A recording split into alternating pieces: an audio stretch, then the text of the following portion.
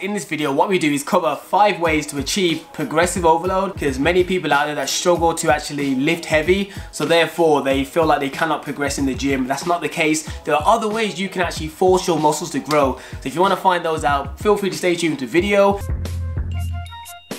The first one I'll start off with is something fairly simple, which is simply reducing the rest periods. For example, if you normally do 80 kg on the bench press, right, and you normally give roughly around maybe 90 seconds to 2 minutes rest, and then you go and do your next set. Say if you can't increase that weight, simply reducing that rest period down to say even 60 to 90 seconds instead of the extra 30 seconds, that will really put a strain on your muscles. You want your body to recover, but if you limit that little time and then still put the same overload onto your muscles, it forces them to work harder, therefore promote more muscle growth.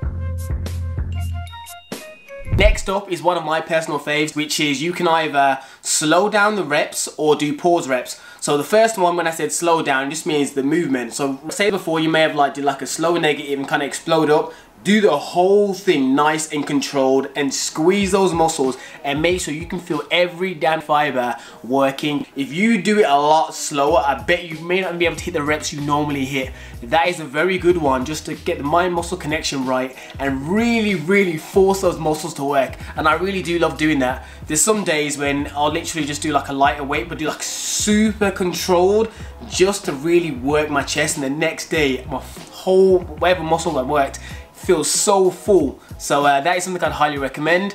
In regard to pause reps, it would simply be as you would normally do your rep, except for when you're at, say, the bottom of the motion or wherever the area is where you can normally rest. Just hold on your chest for a bit and then push it up. So you'd hold for like a second, then boom.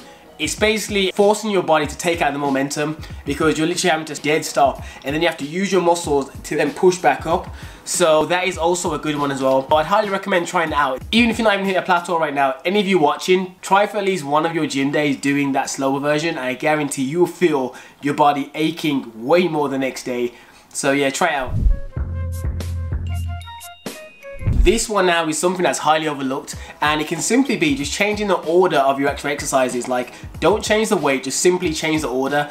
And the reason why this one can be effective is simply because your body almost gets into a routine and it always gets fatigued probably at a certain point. So if you always do a certain order of your exercises, if you mix them around, your body's not used to that and it kind of gets taxed earlier than others, and you'll probably find that you wouldn't be able to lift the same exact weight. So sticking with this 80 kg, if you can normally do that as one of your first exercises for like, I don't know, 3 sets of 10 reps, if you mix up the order and that maybe now becomes, instead of first, it's like the 4th exercise on your list, you probably won't be able to hit the 4th. So yeah, changing the exercise order really can also strain your muscles. You're trying to make your body have to work even harder, because when your body gets into a routine, that's when it can kind of get its homeostasis. In fitness, you want to try, and when it comes to actual muscle growth, force your body to do whatever it can to grow. Like, give it a reason to actually get stronger and repair and get bigger. Because every time you switch things up, your body has to adapt and try and improve to actually fit what you're doing. So that is why mixing up the order can really be a helpful thing as well.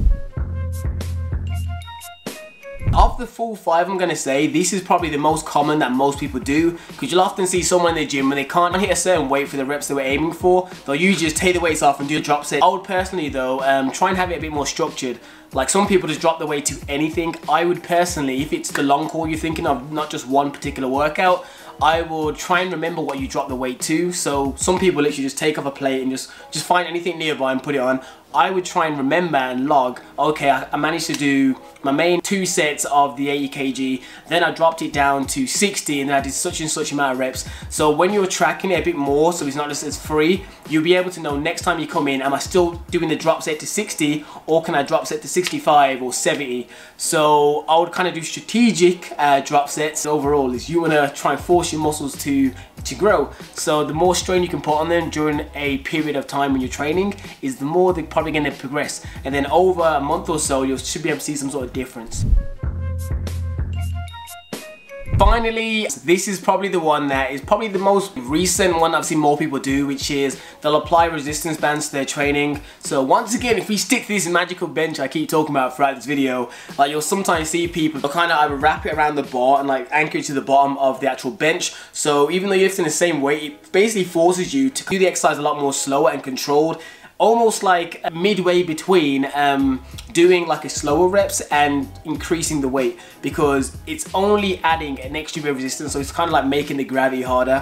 For those of you that watch Dragon Ball Z, it's almost like training in the hyperbolic time chamber. It's basically adding a lot more resistance, aka extra gravity, which makes it harder to do the movement. So if you can't like add on like an extra 5-10 kg onto the bar, adding that resistance, it definitely does make the tension a lot harder, and it makes you have to control it a lot more. All these tips are not in any particular order, so feel free to try the first one, the fifth one, the third one, whichever one you feel like. You don't need to do them all at once. I'd personally do one, see how it goes for like a month or so, and then kind of track and compare. Alright guys, so that is my 5 tips on how to actually achieve progressive overload without actually increasing the weight. Because many people ask that question. You don't always have to lift heavier. You just gotta, in a sense, train smarter and try and push your boundaries as much as you can without actually obviously injuring yourself. You want to try and find safe ways to actually stimulate more muscle growth without actually trying to lift the weight faster than you can afford to and end up potentially having that bar drop on your chest.